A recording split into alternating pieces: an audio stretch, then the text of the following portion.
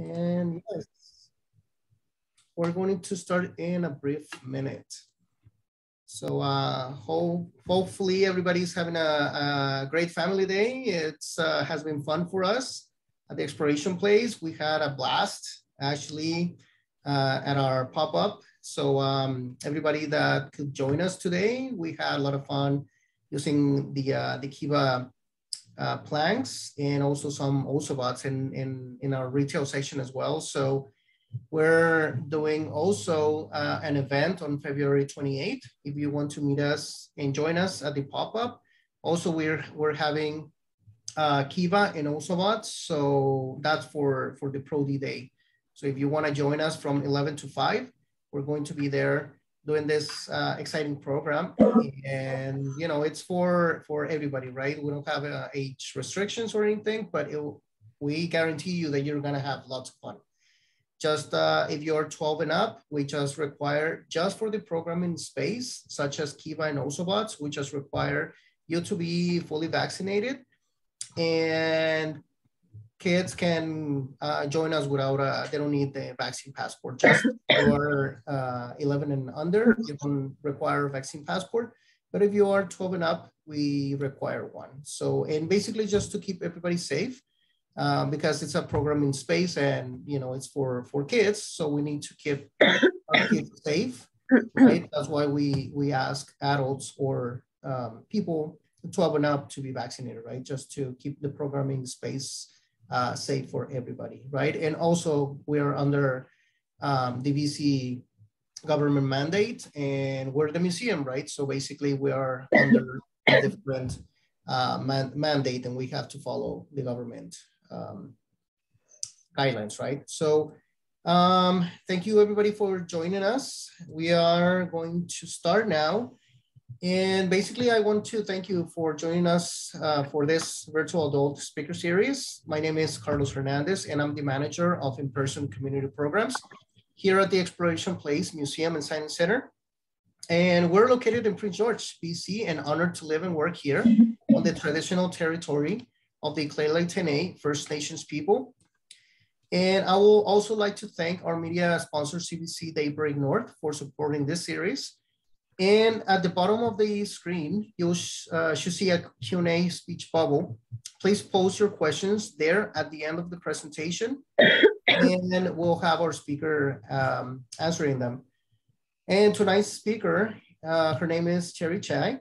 Cherry Chai is the founder of the Speak Right Academy, and she is passionate about how language is used across different cultures.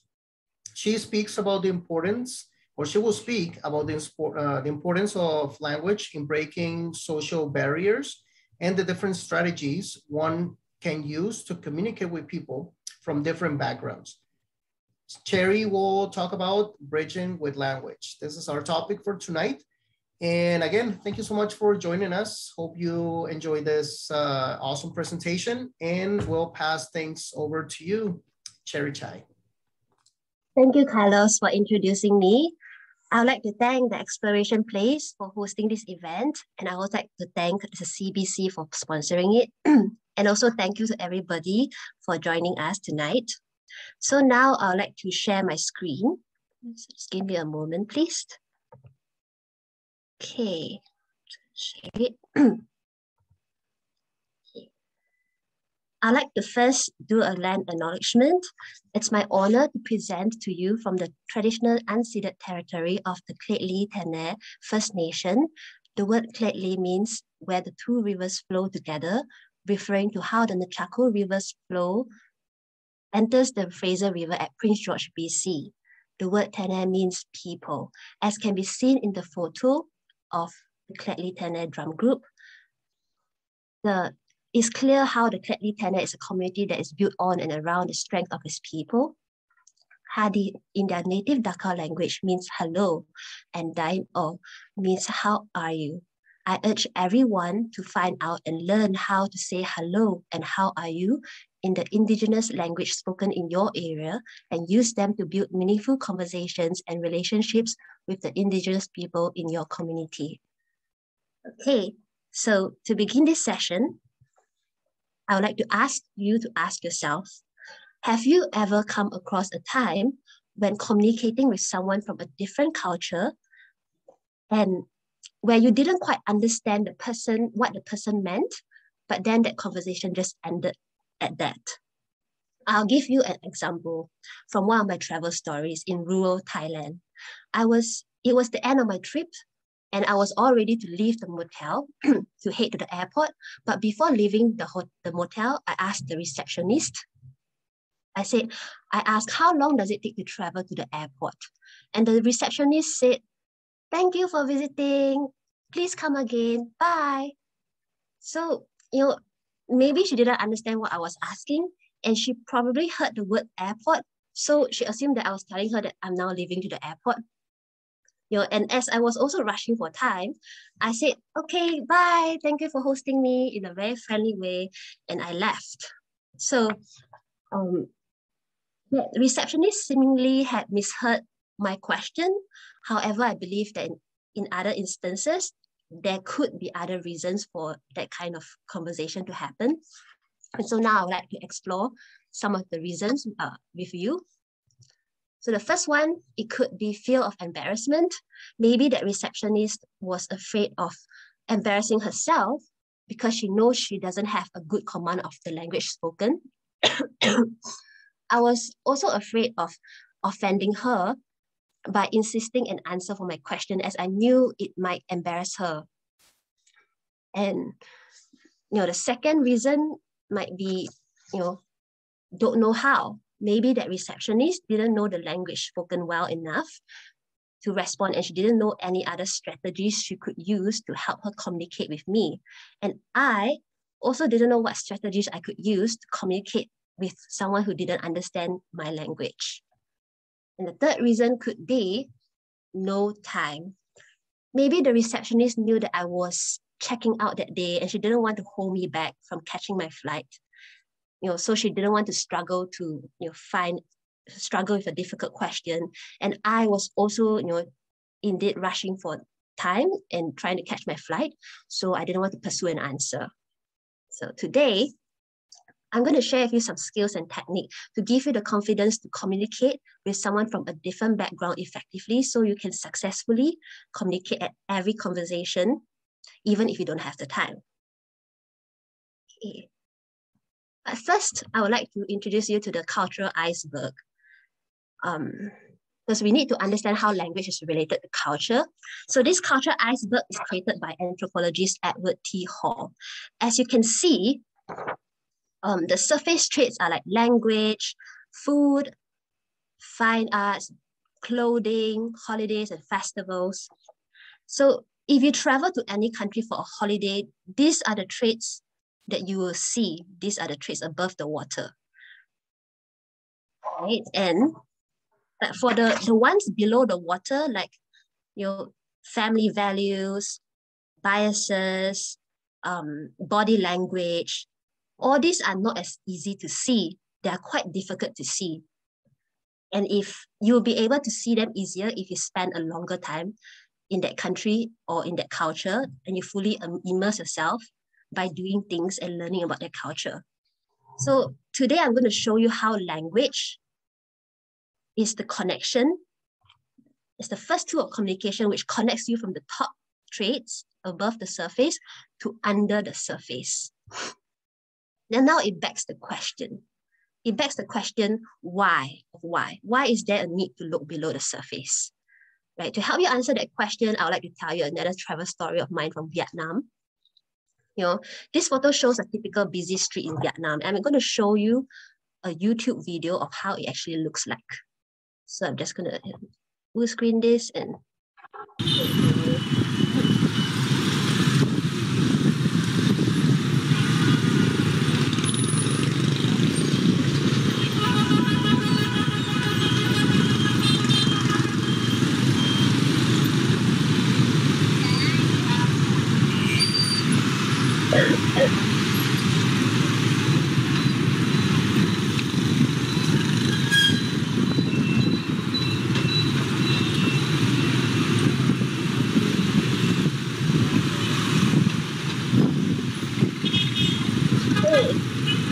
so as you can see from that that video, right, it's quite kind of dangerous to cross the streets there, but it's actually not. It just seems that way. So as a traveler back then, I didn't dare to cross the road at all. But then my Vietnamese friend taught me a really good technique. She said, firstly, you have to be brave. Secondly, you need to try to look at the eyes of the drivers, right? And if the driver looked back directly at you with his eyes or her eyes, then you can safely cross. And then do not hesitate to cross because the drivers are expecting you to cross. If the drivers are not looking at you directly in your eyes, or they avoid your eye contact, do not cross. It wouldn't be safe to cross. So with that technique learned, I was able to cross this kind of streets on my own for the weeks that I was traveling in Vietnam by myself. So the reason why I want to show you this example is because the strong eye contact, although no words are used, is a body language which allows me and the driver to communicate to each other on a busy street like this. As the saying goes, it takes two hands to clap. There is a strong need for both parties on that busy street to participate in this eye contact communication, as a pedestrian doesn't want to get injured and the driver doesn't want to injure a person. Right? So back the question of why. Why is there a need below the surface? Is that need as strong as not wanting to kill someone or not wanting to be killed in a road accident? So I'm going to tell you, three reasons that I believe will help you to find out how strong the need is. And with these three reasons, I have some thinking questions with each reasons, and I will be posting them in the chat, but after I finish this portion. So let me read them out to you. Firstly, globalization. So the rate of globalization has increased in recent years, a result of rapid advancement in communication and technology, transportation. So I would like to ask you to ask yourself, what if your boss, co-worker, neighbor, or friend is from a different culture? Will you be able to build a good relationship with them? So that's the first question. And the second question is, if you don't travel, what if your kids travel to a different country in the future for job or study opportunities? So that's question number 2. Next question, regardless of whether it's within the same culture or across the borders, do you think culture evolves repeatedly through marriage and our children's marriage? Okay, so those are the 3 thinking questions that relates to globalization. So the second reason is to fight discrimination. In today's political climate, as we can see how divided the world can get from discrimination. Having been an immigrant at 2 different countries in my life, I have had my fair share of discrimination. And now I would like to ask you to ask yourself, have you been at the receiving end of racism or discrimination before? If not, have you spoken to someone who has?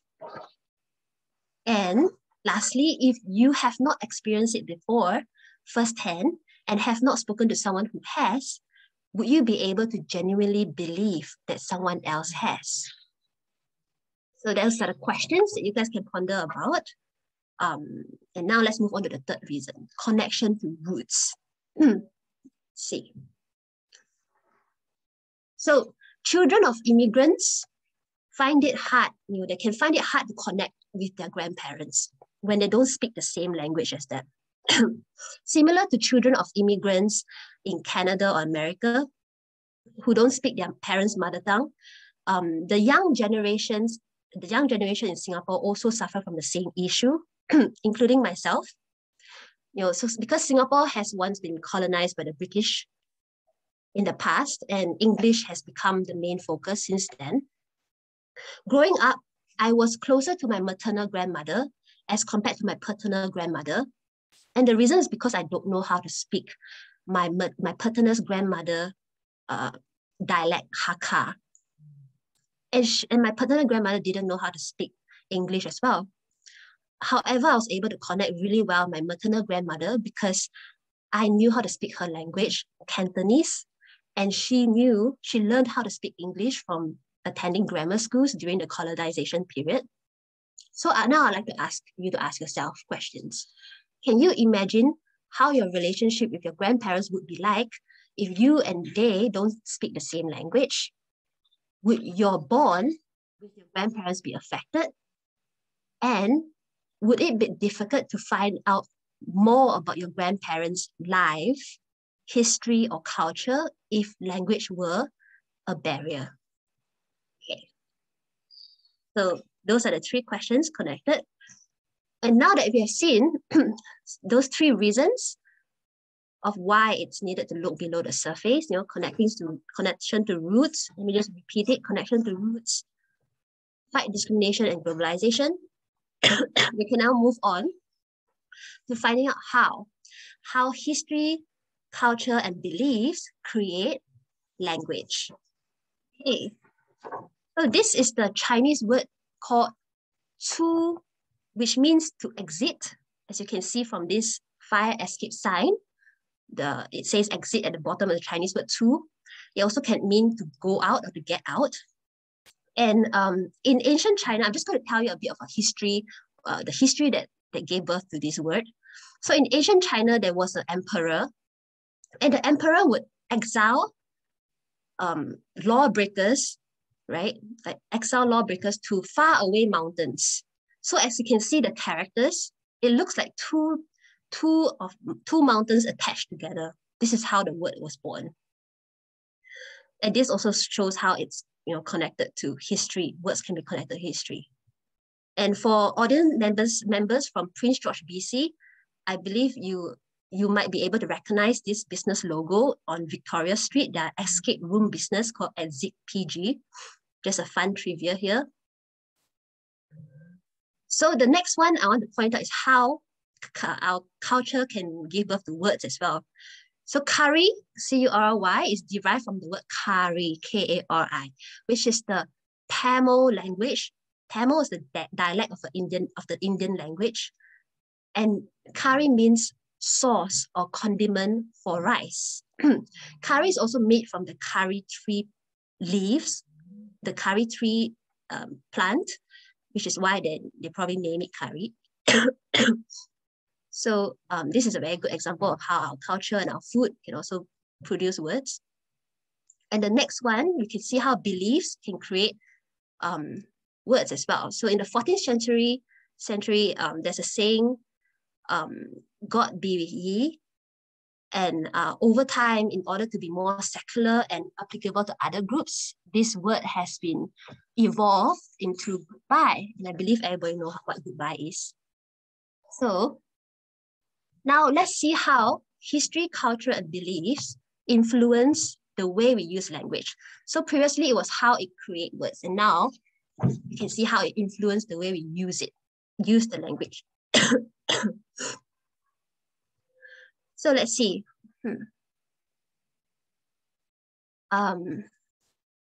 With the understanding of history, culture, and beliefs create language. Okay, there are differences in the way we behave across cultures, and individualism and collectivism can be one of the reasons why. So let's see. In Asia, I'm going to tell you a bit of a background, a bit of a story. In Asia, when we ask, when you want to ask someone, have you had breakfast? We would say the phrase, 你吃饱了吗? And 你吃饱了吗 literally translates to, are you full yet? So instead of over here, they will ask you like, have you eaten breakfast, right? So the focus of that Chinese statement, is to find out if that person is satiated, if that person is full, if that person had enough food. In many Asian cultures, as you can see from this picture of monks collecting food, and they're actually called alms, collecting alms from the people. They would walk the street every morning at daybreak to collect alms, which are food given by the people out of their kindness. Giving food to elders, giving food to gods, giving food to monks, there can be a sign of, they could be viewed as a sign of very high respect. So this could explain how the people look out for the survival of others with a collective mindset, and how they view food, as a high regard. And I'm going to tell you, to explain more about the differences between how individualistic society view food or view this food giving versus a collective mindset view food as a food giving. I'm going to tell you another travel story of mine. Right. So when I was traveling in Korea, South Korea, I was there for a few months because I was teaching English. But I have a Korean American friend from USA, and who was living with me. She was surprised at why our Korean host would keep giving her more and more food, despite her saying, "Oh, I'm so full, thank you so much, I'm really full." And even after the dinner, she would say, "Okay, here, this is a packet of extra food for you for your breakfast the next day." So, when she told me this, I had accepted it to be really normal, because in my culture, food giving is very normal. So I didn't really understand why she would have such a big reaction to it, right? Although it's a good way, in a good way. So I only realized the extent of the difference in culture when I was traveling in Canada after that experience with her. So in Canada, I was staying with a host, and that one day I was, the host had told me he had an early dinner at 4:30 p.m. So I began cooking my dinner, right? And after cooking, I had such a huge pot of food on the stove, So I was thinking, now it's already 6:30, maybe my host is hungry now because it's 2 hours since he ate. So I was thinking, how about maybe I should ask him, because I don't feel good eating alone, in his kitchen, because he was my host. So I tried to offer food to that host who had already eaten his early dinner. And the grandson of that host became really upset. And he asked me, "Sherry, didn't you hear what my grandpa said? Like, he has eaten his dinner at 4:30 p.m. So this made me realize that then it made me realize the difference between my collective mindset from my culture versus the host and the host grandson's individualistic mindset from their culture. It's a different culture, and it really shows me through those two experiences. Okay, so the next way two cultures can be different, right, is the high power distance versus low power distance. And these are sociological terms, but I'm going to explain to you what it means. So high power distance is where there's lower equality. So higher inequality means lower quality. So it basically means it's a higher amount of unfairness, okay? And it also means the freedom of choice, there's a lower freedom of choice. Because when you have a very high power over you, you have not much choice from yourself. And low power distance, it means the opposite, right? You have a higher equality, and people don't tolerate inequality as much, and they have very good freedom of choice. So I'm going to tell you how a personal story of my husband and I, of how this plays out in language and how this plays out in culture differences. So I have a toddler. He's 2, turning 3. He's still 2.5 years old. And he loves to climb on us, on my husband and on me. So what I would say to my toddler when he climbs is 不要爬, which literally translates to don't, want, climb. The 3 words, okay? So my husband, who has been doing his Duolingo, and he has been diligently learning his Mandarin from the phone app, he knew what I said. He knew the 3 words meant don't, want, climb. And he asked me, why am I dictating what my toddler wants to him, right? Because if he were to ask his son, he would say, don't climb. He wouldn't want to dictate what he wants. And I realized that, that the way the Chinese sentence for don't, which include the word want, could be tied back to how my culture is, with the high power distance. Because growing up, my parents would not ask me at a restaurant what I would want to eat, right? They would make that decision. They would order the food and we just eat what they ordered. But over here, as compared to kids over here, they're generally asked, when you go to a restaurant, they'll ask, what would you like to eat? And let's see if I have a picture. So I see I have a toddler of picture climbing. So the second picture, you can see a lazy Susan. So this could also be seen in the way we dine. In many Asian dining cultures, it's common to have this lazy Susan where we have shareable dishes, instead of, as compared to a Western culture where we have individual plates of our own. And this is probably why it's easier for a Western culture to ask the kid, what would you like to eat? Because the kid has his own plate of food instead of sharing the food with the whole family at the dinner table on the lazy Susan, right?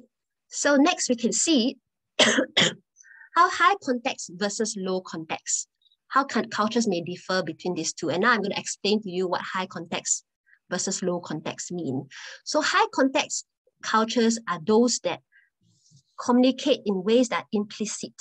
So what does it mean? It means that you got to read in between the lines. There are like non-verbal cues that you got to listen to, right? And it relies heavily on the context, the background, the context, the story behind it. In contrast, low context means that it relies on explicit verbal communication. You got to be very direct in what you say. So I would like to show you this photo. This photo is the poster of a movie called Joy Luck Club. It's a very old movie, and basically it's an immigrant story. It shows the daughters, how the daughters couldn't have a hard time with the relationship with their mothers because their mothers have been born and bred in China, but their daughters have been born and bred in America. So they have a cultural clash, a rub. So now I'm going to show you a small snippet. I'm going to go to my YouTube. I'm just going to show you.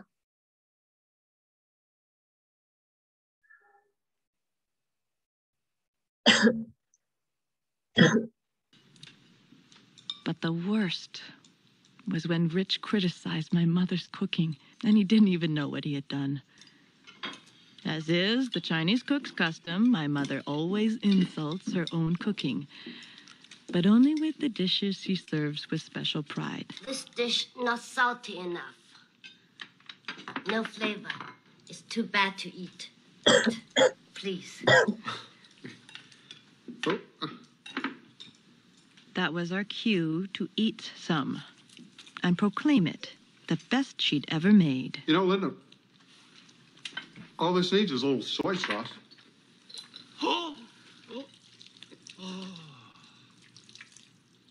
Okay, so I'm going to explain a bit what just happened there. Let me just go on to full screen.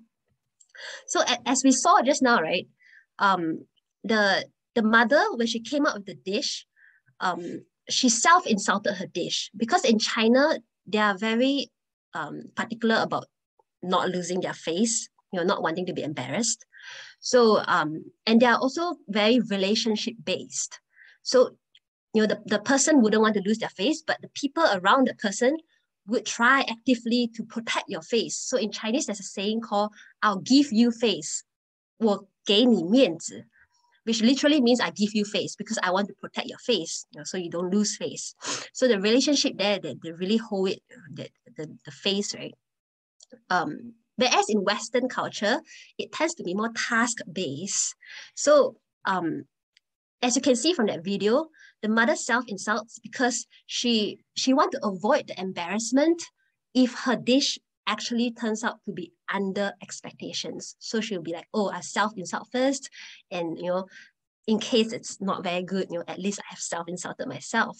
But then the people around her in her own culture would be like, oh, I have to protect her face. So I will compliment her, even if it's not good, I will compliment her, But in the Western culture where it's more task-based, as you can see from the American boyfriend, he straight away wanted to impress the mom because the mother would be his future mother-in-law. So he wanted to impress the future mother-in-law and say, yeah, I'm going to try to fix her fish. I'm going to douse it in soy sauce, problem fixed.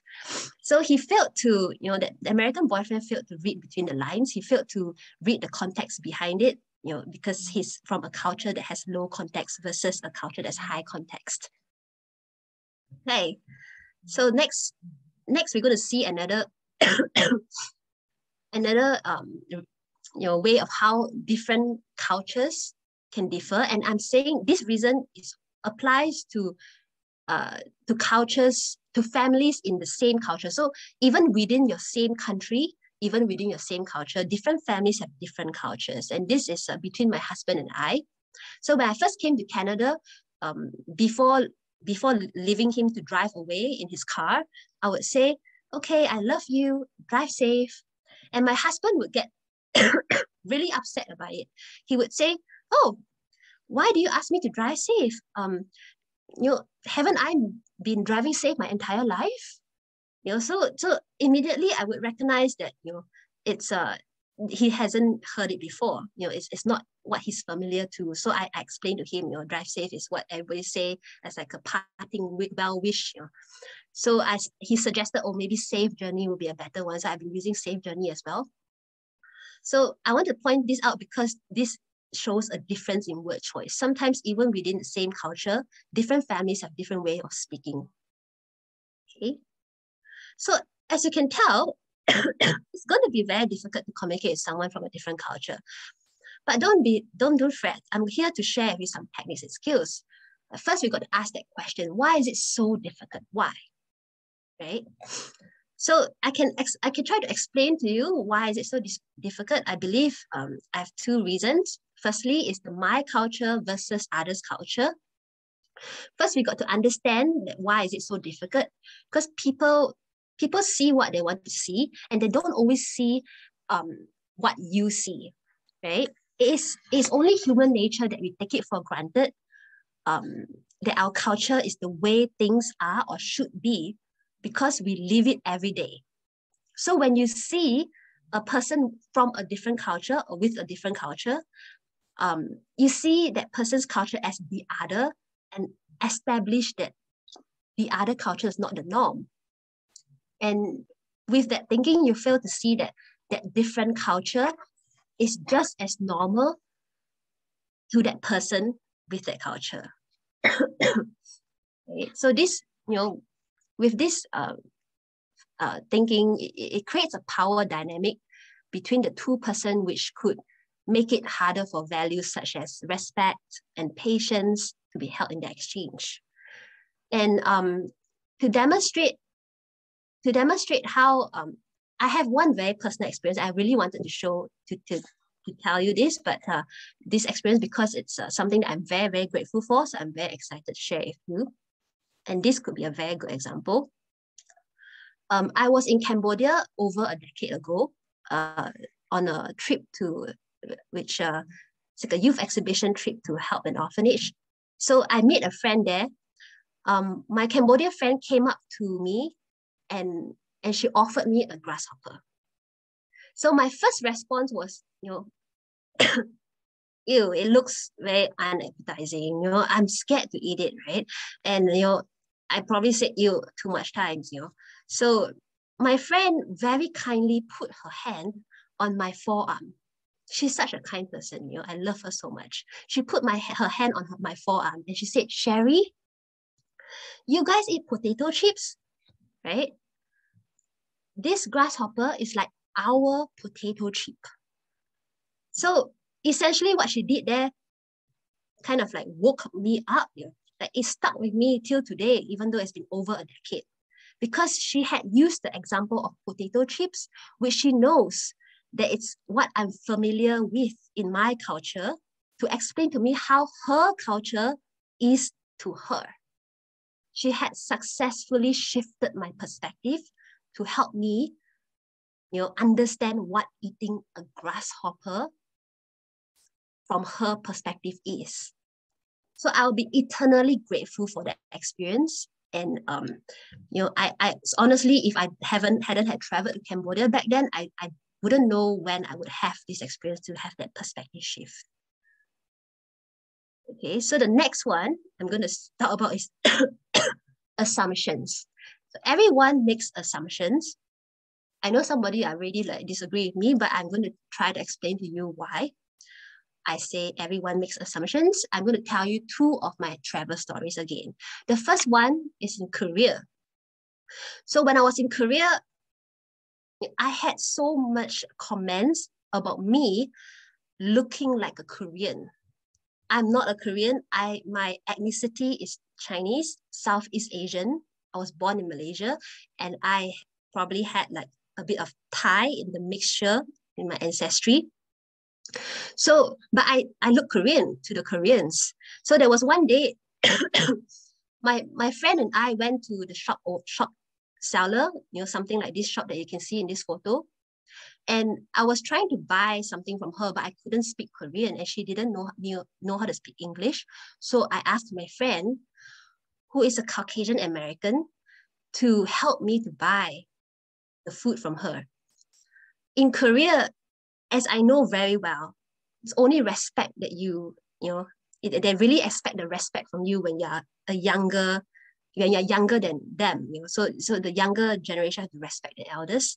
So she viewed me, she assumed that I was Korean, and she straightaway assumed that I didn't want to speak to her, even though I was Korean. And I got my Caucasian American friend who didn't really have a good command of the language to speak to her instead. So she got really upset, really angry. She was telling my Caucasian American friend, why wouldn't your friend speak to me? She's Korean. I want to speak to her. This is disrespect. And because my Caucasian American friend didn't have the vocabulary to tell her and explain to her that I'm not Korean, she didn't understand that situation. It was a sad ending because we had to leave the store without buying our food, and she remained confused to why a young Korean lady wouldn't want to speak to her. So this is based on assumptions. And I want to share with you a second story. This is when I'm traveling in Canada. Again, I was at a motel with a friend. When it's time to check out, I was the one that's going to pay. So I gave out my credit card. I probably had said something like, here, I would like to check out. Could you please process this, or something like that.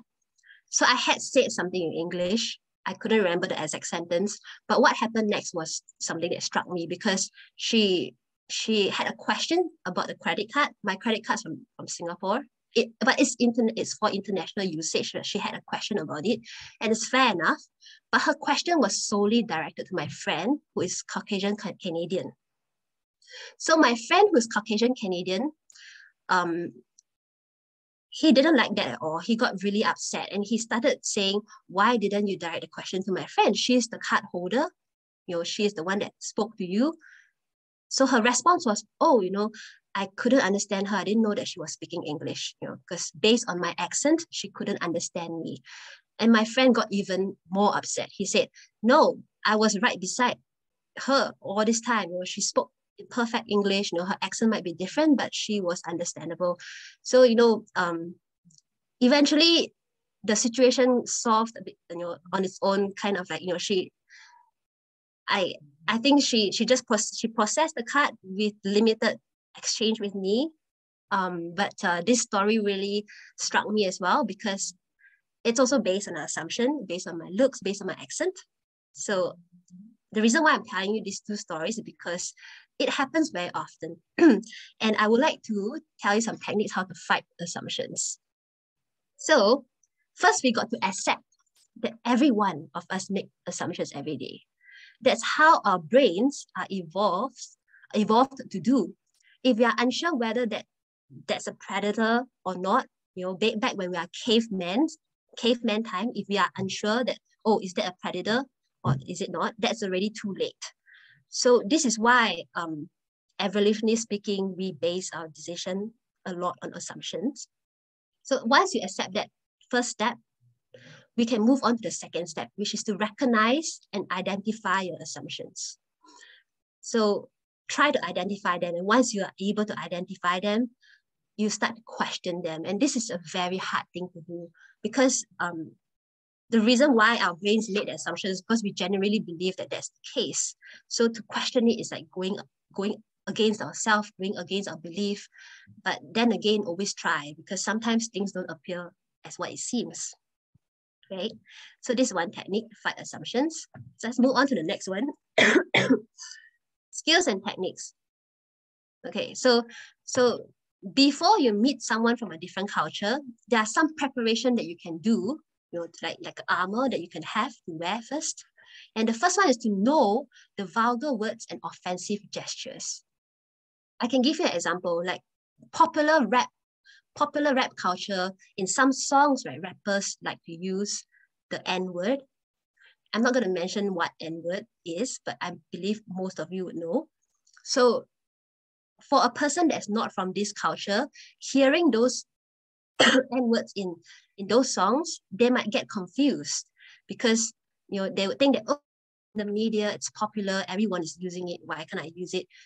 So I think it's with in today's day and age, whereby there's social media and lots of globalization happening, it's almost not an excuse to not know what the N-word is, not to know, do your research before you go to a different country or connect with someone from a different culture. That's all I could advise. I personally think that, even African-American rappers shouldn't be using the N-word, although they feel like they are justified to use, but because it portrays a different message to someone who's not from their culture. And another story I can tell you is about the squinting of eyes. This is a very popular one for against Asian culture. And I can tell you a story, which is a very innocent story. When I was in Canada, I met someone who's a Caucasian Canadian, and I would notice that she always, when she smiles at me, she would squint her eyes, and she doesn't do that to anybody else. She doesn't do it to my husband or anybody else. And then I started to notice a pattern. She will only do it to me when I am very excited and I laugh, So I then realized that maybe her response was to squint back at me because I was unknowingly squinting myself. But honestly, I did not squint because that was just my face. So, it is an innocent thing, she was clearly ignorant, but I don't blame her. I know who she is. So, I wasn't offended by it, but I can see how this can be offensive. If I were to be someone else, if I weren't her friend and I didn't know her well. So be careful, know what's offensive first before you make such an innocent mistake, because sometimes it can really offend someone. So the next one I can go through with you is using of inclusive language. So there's like words really matters, especially when you type out emails or even verbally, because sometimes a simple word like in, within, or off, it can change the whole meaning of the sentence. The first one I have is Indigenous people in or within Canada, and this is a good one to use instead of Indigenous people of Canada, because when you use possessive terms like of, it make it seem like Indigenous people are owned by Canada. Right? So try to avoid using that. Use in and within instead. And the next one is put the people first, instead of putting the disability first. So for example, you can say, or you can address someone as people who are deaf instead of deaf people. Because when you say deaf people, it puts the disability first, and some people with disabilities, they might not like it because they don't want to be labeled as their disability. The next one is a very common one, and I honestly have a story as well, but I believe you guys know, you would have your own version of it. Thank you all, thank you everyone, thank you everybody. It's better to use those words instead of thank you guys or girls, even though you say it to a bunch of guys. Because I can tell you a story whereby I have been in this group setting whereby someone was telling me, oh, just check out with the girls. And I know in that group of girls, there was someone from the LGBTQ community. So we got to be careful about it sometimes. And the last one is things like, when you're speaking to someone who's blind, say very specific things like the hardcover book is on the table behind you instead of it is behind you, because when you are not having the sight, it's very hard to know what is behind you. Okay. So now when you finally meet someone, what can you do? Firstly, try to know their name. Be patient. I know sometimes foreign name can be really hard. As an immigrant myself, I know that very well. I'm always very forgiving. But the thing that touched me a lot is when people try to ask whether they have pronounced it right, because it shows me, even if they don't pronounce it right, it shows me that they care to try to get it right. And that's all that is needed. And another thing to add about names is about asking them how they would like to be addressed. Because in some cultures, in Asia, younger people are not supposed to address the elders by their first name, right? So for example, usually younger siblings would call older brother, how are you? Older sister, how are you? They wouldn't call their older siblings by their first name. So ask them, how would you prefer to be addressed? That's the best way. And next, try to find out what their gender pronouns are if they have, because don't assume based on their looks that they have a different gender pronouns than what you think they have. There are a lot of different gender pronouns nowadays. So if you hear something that you don't recognize, you can always Google to research. And I always like to, the next one you can use to try to kind of like break the ice with someone who's from a different culture, to learn how to say their hello.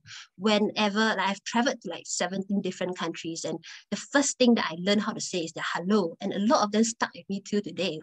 So when you learn how to say hello in their own language, right, it shows them that you have the drive or the motivation to try to learn their culture, to try to connect with them, and that's how you start making a friendlier connection.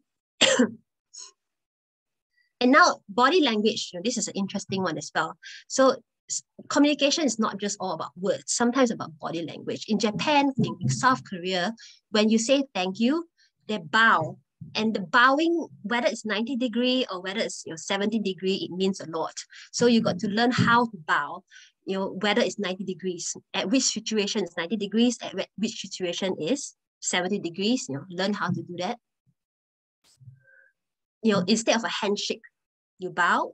In some cultures, like over here, a handshake is generally accepted. From where I'm from, in Malaysia and Singapore, there are Muslims, Islamic people, they're Muslims, and the ladies generally are not allowed to touch the opposite gender. So their religion wouldn't allow them to shake the hands of the opposite gender. So when you travel to countries with Islamic and Muslim people, you got to be aware. Usually what they'll do is when they greet you, they'll put their hand at their chest and they'll do a slight bow, say hi. You can follow them, let them take the lead, right? Because you don't want to overstep boundary and do something that you cannot rectify. Because if their religion tells them that you cannot touch the hand of the opposite gender, and you are the opposite gender and you accidentally touch them, it's not something that you can take back because it's already done. So let them take the lead, be careful. The next tip I can show you is easier vocab. And this is a very, very interesting clip. So before I show you, I'm going to tell you this movie the title is called Ace Ventura. And I forgot the full title, but Ace Ventura is a movie with a lot of series, and this is one of them. I can show you the small snippet from YouTube. Hey, Quincy! Oh, yeah! What does Iquinsu Orcha mean? White devil. Well, tell them I'm not. I've only met you. How do I know? Iquinsu Orcha! Iquinsu Orcha! He said... Let me guess. White devil, white devil? Yes. You speak what you do. Tell them what I'm saying. I come in peace. In Quinsu Orcha, Uza, in Koso Zana. I couldn't help but notice that Iquinsu Orcha part. Did you just refer to me as White Devil? This how they know you. Leave that part out from now on. I represent the princess. Hindi, inkosazana.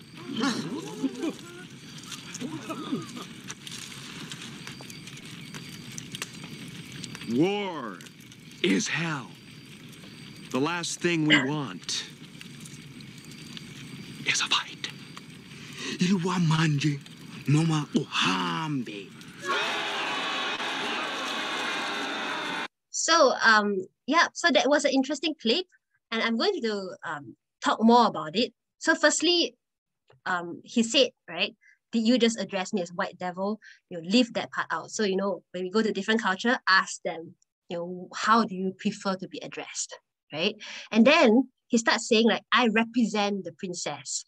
So represent could be a higher level vocab as compared to, say, he could use like, I have been asked by the princess to come here, or the princess, you know, make me come here. You know, just use easier vocab because he's speaking to a tribe that doesn't know English at all, including the interpreter. I mean, he has limited knowledge of English, right? So look, if you can remember his facial expressions, you know, Jim Carrey, the actor Jim Carrey is really a very good actor.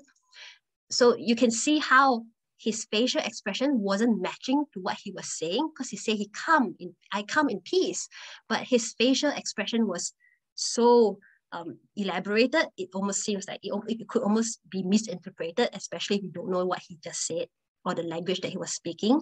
So this also shows us how body language, facial expression is very important when you're trying to communicate to someone who doesn't understand your language, right? So now we can move on. You know, if say you go to a different country, you don't want to be like a Jim Carrey, right? You can, of course, you can depend on technology now, translator apps. And translator apps are really good.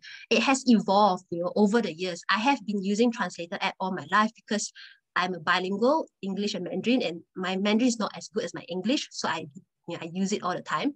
And I've seen how it has changed over the years. But I have to, I do notice that I have to tweak my words and my sentences when I key into the translator app sometimes, because things like idioms, phrasal verbs, you wouldn't want to put it in there. For example, stomach full of butterflies. Some translator apps will literally translate it to stomach full of butterflies, or break a leg, you know, or I can't think of some now, but cat on hot bricks or idioms like that, you know, or once in a blue moon, you know. So if you want to get your point across, right, use easier terms instead of stomach full of butterflies. I'm so nervous, right? And instead of once in a blue moon, you know, it only happens infrequently or happens once in a while, right? So, but nowadays it's been getting better. So you got to, and there's of course ratings out there, so you can search on Google and see which is the best app for you. So the next one, I'm going to show you another short clip. This is from 90 Day Fiancé, and 90 Day Fiancé is a reality TV show showing how couples from two different countries or cultures get together, and it's 90 days before the 90 Days Fiancé, meaning that they want to marry, but the government's giving them 90 days to decide. So after that 90 days, they'll have to marry. If not, they wouldn't have that visa for the spouse that they're trying to bring over from a different country. So this is Alina and her fiance, Steven, I believe.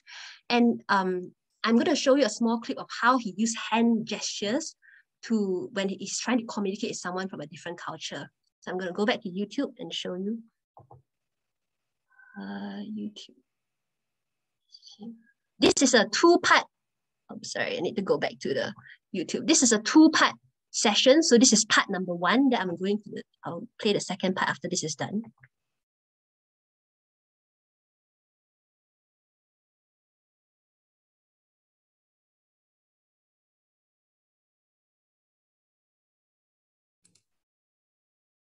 Sherry, if you would like to share your screen, because we cannot see. Sorry? If you can share your screen, please. Oh, okay. My screen is not shared. Oh, yeah. I'm just wondering why is my screen not shared. Let me see. Okay. So sorry about that. Oh, it must have stopped sharing. Okay, I'm going to share now. Sorry about that. I'm going to replay that video for you guys. I Are you able to see me I now? can see that, yes. Okay. Just wondering what this is. Okay, I'm going to replay that part again. So today is a really big day for is me. is the audio good? Yes, we can see it and we can hear it perfectly. Thank you, Carlos. Yes. I'm gonna be proposing Yes. to my girlfriend. Fine.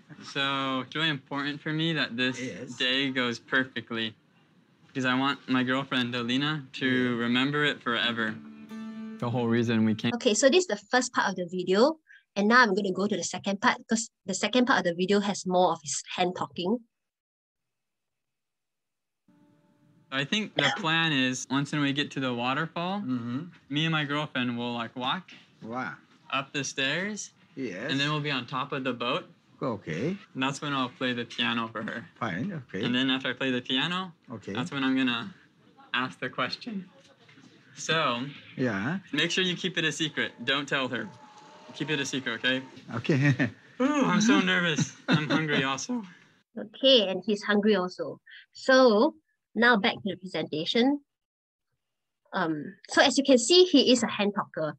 And in some cultures, hand talker can be seen as a bit offensive, but so you got to know what gestures to use because some gestures can be offensive. But I believe, I made an observation. This is my personal observation. I am a hand talker as well. And my personal observation is a lot of people from Singapore are also a hand talker.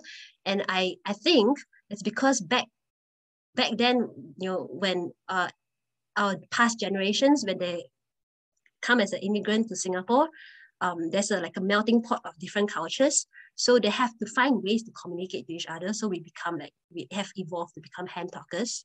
This is just my observation.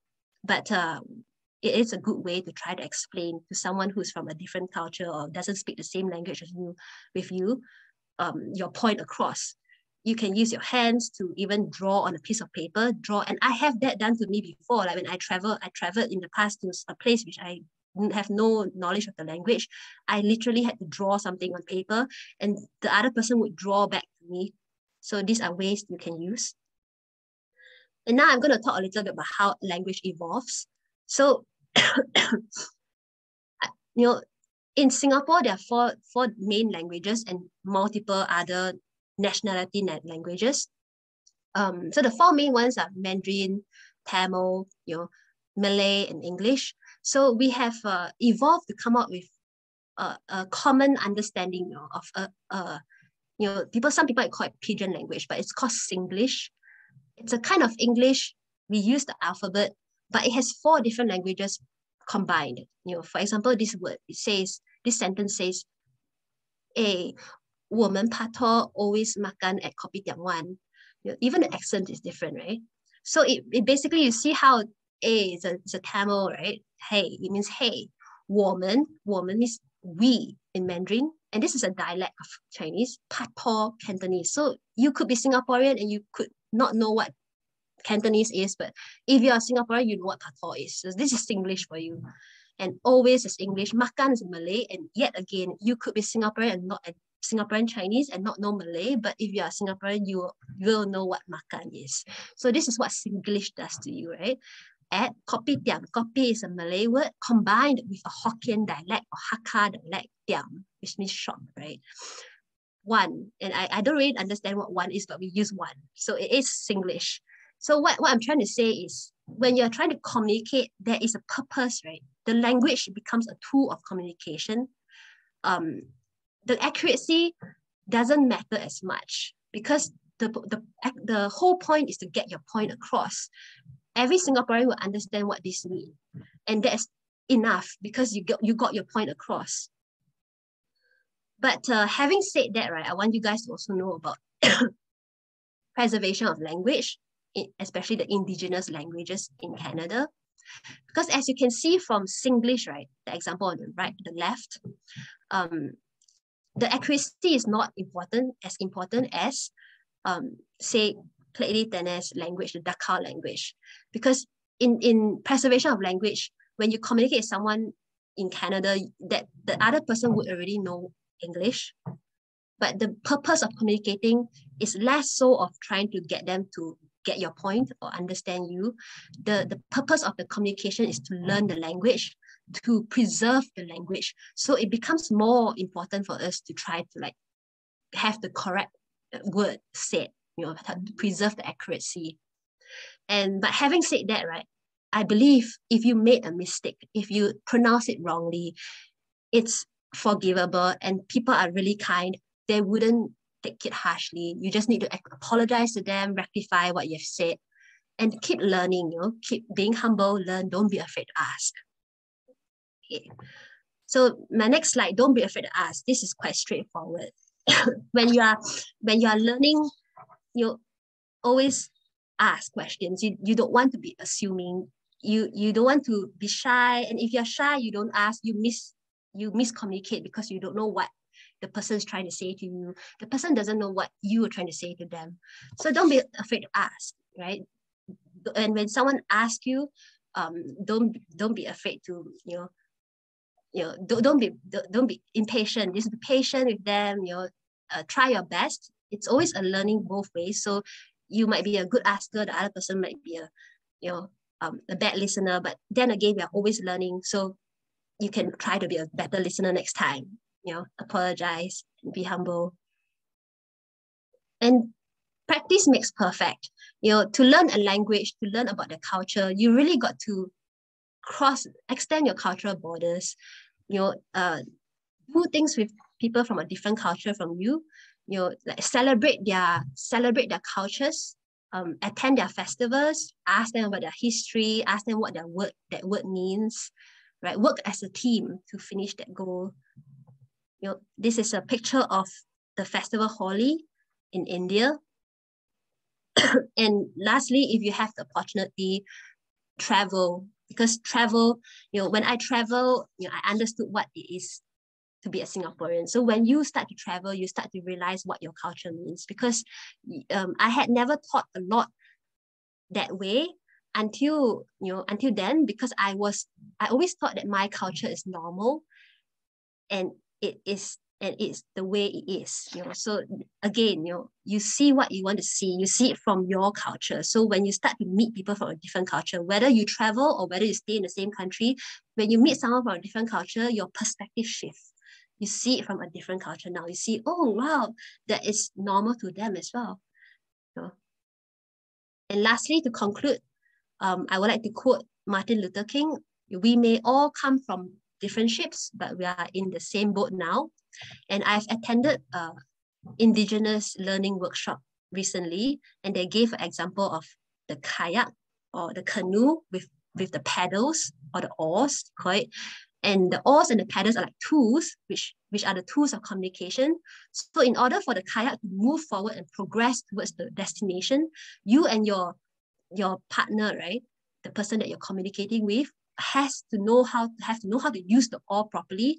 So this is the whole point of the speech today, is trying to teach or trying to share ideas and concepts and techniques how to learn how to use the oars properly, so that we can communicate with somebody else from a different culture better and easier, and then we can move the boat forward. Okay, so now that I've come to the end of my presentation, I guess we can start with the Q&A. Yes, that was an amazing presentation. Thank you, Cherry. Now, sharing my screen. Yes, thank you. Now that Cherry mentioned, we will have 10 to 15 minutes for questions and answers from our audience. And just please post your questions in the Q&A speech bubble on the bottom of your screen, and we'll share them with Cherry, and she will answer any questions that you have. So we'll give them a few minutes to post their questions in there. And in the meantime, Cherry, I don't know if you would like to ask them about the questions that you've had before. The presentation, yeah. Oh, the presentation that I had, yeah. Yes, like the questions that you had in the beginning. Yeah, I'm gonna post it now. I'm doing it now, so I'm gonna post it in the chat now. See if I can actually copy and paste. I'm trying to copy it from my Word, but it doesn't seem to let me. Just hold on a minute.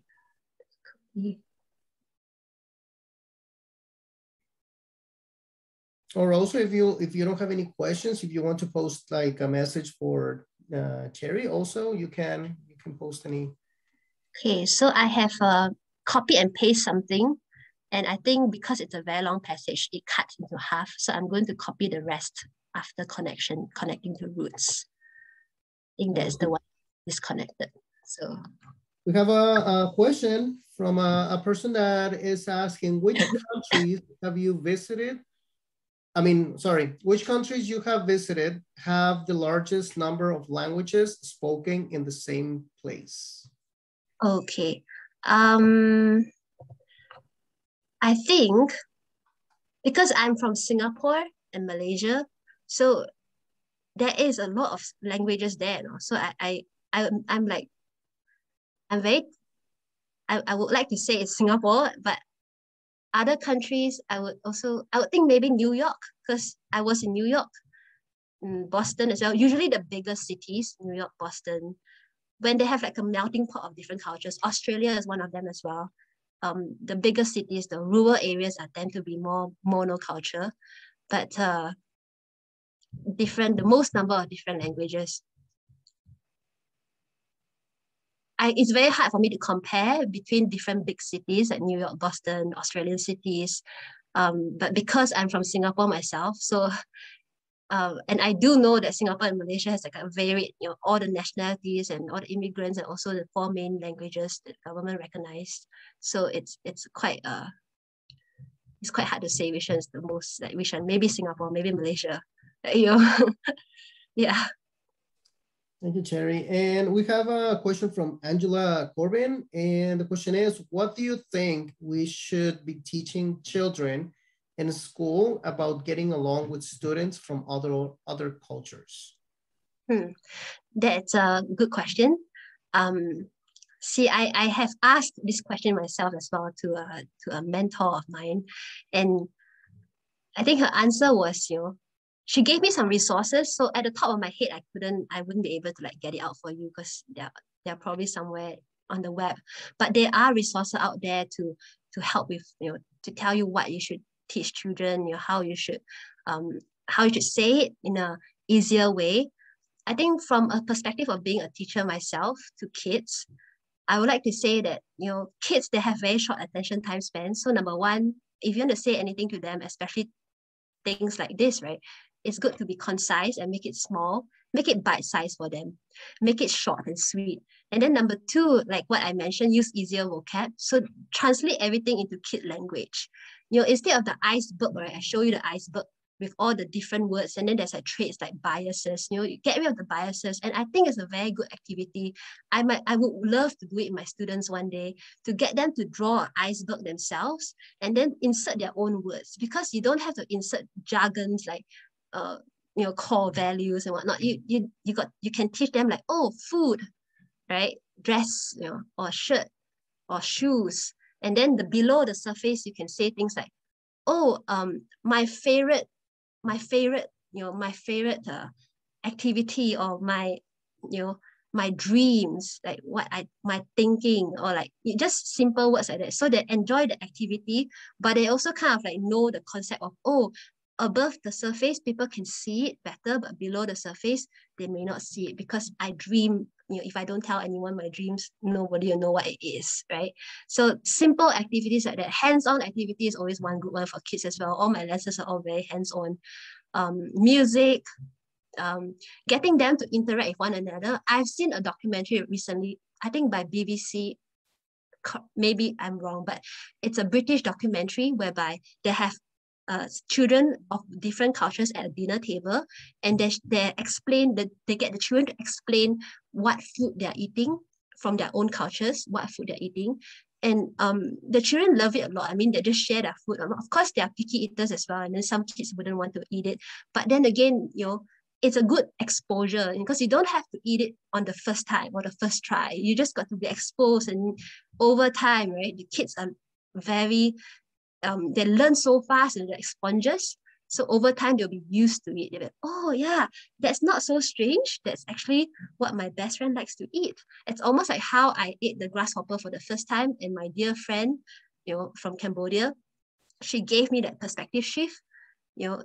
If kids were to have that at a younger age, I think it'll be better. It'll be easier for them to go through that, a gradual perspective shift instead of like mine. I went through like suddenly, and it's a good thing that I experienced it a decade ago. Yeah. So I hope you answer your question. Thank you, Cherry. We have another question, and it says, I really like your personal anecdotes about your travels. Your personal experience helped to underline the points you were making, and a very interesting talk. Thank you. Thank you. Right, and I have another question from Angela Corbin, saying, thanks, Cherry. I love the iceberg idea for teaching children about getting along with others, simple and practical. And I agree also with the iceberg, right? Like for us teachers, I think it's very simple and practical. And I think that will work like really, really well with a lot of our students. Right, thank you so much. Okay, we're gonna give a few more seconds for people to pose their questions and any messages that anyone wants to post here. And again, it was a very interesting presentation, Cherry. And we have one more comment from Claire Chai. Very engaging presentation. Thank you. Love the videos and personal stories. Thank you so much. And Claire is my sister, by the way. She's my twin sister. Oh, nice. Yeah. And I just got a question. I just pasted the thinking question. I'm not sure if everybody could see it. Maybe you can give me some feedback if somebody could, if I pasted it correctly into the chat. Yeah, you pasted it correctly in the okay. chat box, but yes, we don't have any answers from that one yet. Okay, well, we don't have any more questions on the chat and on the chat box. And well, I want to thank you again, Cherry, for this amazing presentation. Definitely it was something very interesting to learn. I want to thank also to our media sponsor, CBC Daybreak North, and everyone who was able to join us tonight as well. And we're working on our March virtual adult speaker series. Watch for updates on our social media and website. It's already cooking and ready to go for March. So make sure to visit our social media and website. And well, that's everything from my part. Have a great night, everyone. And well, have fun and stay safe. Yeah. Thank you, everyone. Thank you, Carlos, for hosting, and have a great night. Good night, everybody. Thanks. Bye. Bye.